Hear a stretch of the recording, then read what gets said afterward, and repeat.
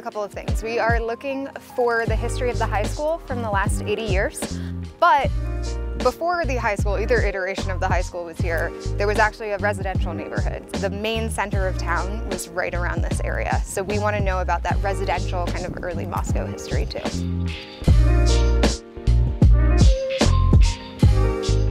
Frankly, a lot of people don't know about archaeology or that it's even a potential career path, that it's something you can do outside of kind of Indiana Jones until they get to college and wander into an intro to anthropology class.